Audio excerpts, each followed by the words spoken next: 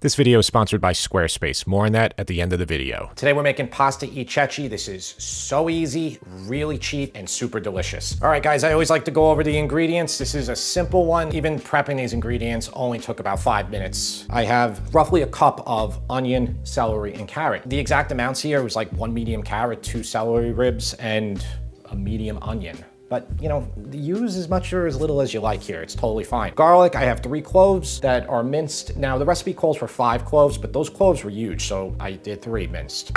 Again, you know, to your taste. If you like a ton of garlic, use like 12 cloves of garlic. I'm not gonna be upset if you do that. I think that's great if you like a lot of garlic. We have 1 cup of tomato. You could take like 3 tomatoes from a can, plum tomatoes, and you just crush them. That'll equal about a cup. We have 4 cups of vegetable stock. You can also use chicken stock. This is low sodium, or you can use water if you want. You can really use anything you like here, and if you want to use the vegetable stock and everything, it's pretty much a vegetarian or vegan dish. Pasta, I just got these today. I've never used these before. What do they call, Tara? Pennette. Pennette.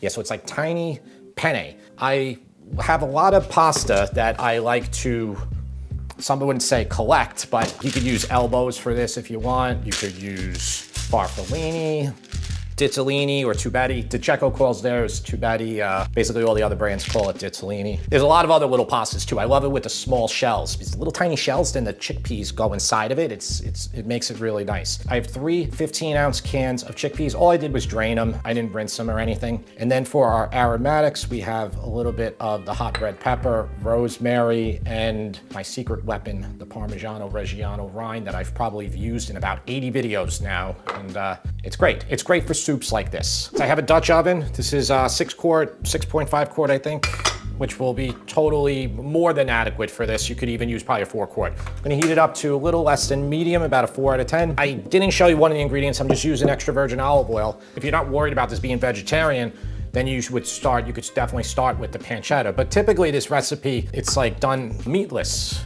So you wouldn't use the pancetta. I'm coating the bottom here with probably about a half a cup of oil we're putting in here, a lot of oil. Here's our veggies, and we'll just put them all in. And we're gonna let these cook until they get nice and soft. And you can put a little salt on them to try to accelerate that process of releasing their water and cooking a little quicker. If you feel like you're burning it all here, just lower your heat or even put a tiny bit of water in there. That'll just stop it. Because you really don't want to put any color on this. We just want to soften them. I get asked this question all the time about color, no color. A lot of these dishes, no color on it. You're just softening it up. Put a lot of color on it, you're gonna change the taste of the veggies significantly. Okay, so it's been about 12, maybe 13 minutes total, and that's how it looks. Now, the garlic. Make a little room, you can put it in all that oil you have there. You can get that to cook into the oil for about 2 minutes until it's very fragrant. And you can definitely just like, you know, forego doing the sofrito and just use garlic. You could just, you know, you could do onion and the garlic. Oh, and anchovy. If you like that, do that. You know, that's gonna like really boost that umami flavor. If you want hot red pepper, and I definitely want hot red pepper, put it in for like 30 seconds now. About a 1/4 teaspoon, but you know, use more if you like. And then you could just put everything in, like the recipe just says just dump the tomato, the liquid, the beans, or you could put your tomatoes in for like a second. If you're gonna use tomato paste, which is great, then I would fry that paste out for about 5 minutes before putting your liquid in. We got our beans. Well, chickpeas are beans though, right, Tara? They're all legumes. Not a different category? They're also called garbanzo beans. Garbanzo beans, yeah. You're right. Yes, yeah. Of course they're beans. And then here's 4 cups of low sodium vegetable stock. I'm gonna try really carefully to not make a mess here. What you could do with your rosemary, you could take all the leaves off of it and you can chop them up, or you could just throw the whole thing in, which I'm gonna do. And then the parm rind. So let's bring this up to a boil. What I want you to do now is just turn it down to about a simmer and just let it simmer for like 15 minutes before we put the pasta in. What do I mean by a simmer? Like tiny little bubbles. That's it, just tiny bubbles. So on your stove, it'd probably be about a 3 out of 10, maybe a 2.5. And I'm gonna leave it uncovered here, so it's gonna encourage a little bit of evaporation. Be back in 15. Been going for about 20 minutes. Consistency is gonna be basically the same. Chickpeas are like, you know, much more substantial than other beans. First thing we're gonna do is we're gonna just taste this, do like an initial taste here, season with a little salt and pepper. Salt level's pretty good, maybe a touch more. And I'm gonna put some pepper in here, some black pepper. I love a lot of black pepper on it when you serve it, but it's also good in here. Then what we're going to do is, if you want, you don't have to do this at all, you can mash up some of your beans. You can use your back of your wooden spoon here and you can just push them right into the side here and just keep forcing them into the side, and you'll mash them up somewhat, but you'll keep it fairly rustic. And you can also blend this with an immersion blender that I have right here. You know, our rosemary is pretty much done here. I'll just remove it temporarily while I do this. You can leave the cheese rind in there. It's not gonna fit through through your immersion blender, so you'll be all right. You wanna do this step before you put your pasta in. Once you put your pasta in, you can't do this. You can't thicken it at that point unless you want to blend your pasta, which I assume you don't want to do. So I'm just going to lower more, just to a low simmer. These chickpeas are pretty substantial, so basically they got to fit through this little part here on your immersion blender or they won't blend. Otherwise, you're going to have to kind of go from the top and just kind of like gently force it down without going too high, or it will go everywhere.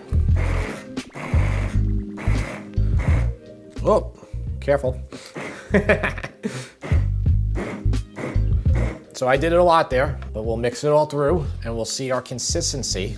And that looks good. I mean, I want a lot of my chickpeas in there. I don't want it to be complete mush, though you definitely could do that. So now I'm about medium heat here. About a 5 out of 10, this is gonna be perfect.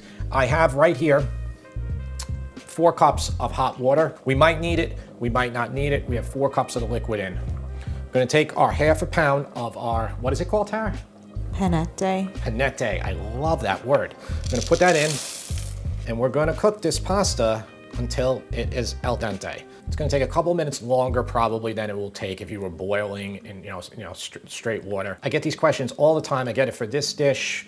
I get it for, for pasta fazool, for pasta potato, all of them. They say, you don't put the pasta in there, it makes it mushy. It does make it mushy, but it makes it better if you do this, because the pasta then will drink up this delicious sauce that you just spent a lot of time making. It's the same principle why you don't just take your pasta and dump sauce on at the end. You finish in the pan. If you were making like 5 pounds of this and you wanted like leftovers for 3 weeks, obviously do your pasta on the side. You can see it's really thick right now. I just tried the pasta. The pasta's not even close to done yet. It's gonna need probably another 3 minutes or more. So it's so thick, I'm gonna put a little bit more of that hot water in there. And that's all you have to do then, just to keep it going, because if you let it reduce too much, your pasta will just completely stick onto the bottom of the pot. You just have to keep doing this. You don't wanna leave the room. It's maybe a little bit hard here, but it's pretty much done. And then you do your final seasoning here, salt, pepper, anything it needs. I think it tastes great. Let's serve this up and bring the taste tester down.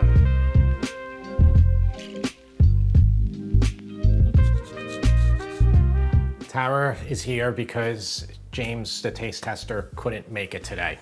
He's feeling a little under the weather. So you let me know what you think of this masterpiece. Okay. Well, I already know that I like crushed red pepper on pasta e ceci, so I'm gonna add a little bit. Yeah. I know you had some in there already, but didn't look like it was quite enough for. I had a lot in there. We already ate like a bowl of it. This is the second bowl right now. What do you think? Okay. I think it's delicious. It's really creamy. The pasta is perfect consistency. Love the chickpeas. I personally like it a little spicier, so I would add even more of the no kidding crushed red pepper. Yeah, because I don't know, every time like I eat this dish, I like to add a lot of crushed red pepper, because the first time I ever ate it, the person who made it for me put a lot of hot red pepper in it. Yeah, so it like kind of takes me back to that time. You know what it tastes like? It tastes healthy. Like it tastes like it's nourishing you. Well, it is. I mean, it's really not bad for you. I mean, I know it's pasta, but the beans, and there's a lot of beans in here. Like I did three 16-ounce cans of beans. I give it a 9. A 9, huh? Yeah. All right, I will definitely take a a 9. I mean, I'm sure the taste tester would have given it a 10 because it's pasta, but you know. Squarespace is an all-in-one platform that can help your business stand out with a beautiful website, connect with your audience, and sell almost anything, from the content you create to your products. I love how Squarespace makes it easy for creators to monetize their content by selling access to online courses and other gated content. They also have e-commerce templates, inventory management, and a checkout process that allows for secure payments. And their email marketing features allow you to connect with subscribers and provide them with valuable and engaging content. So head to squarespace.com for a free trial. And when you're ready to launch, go to squarespace.com/sipandfeast to save 10% off your first purchase of a website or domain.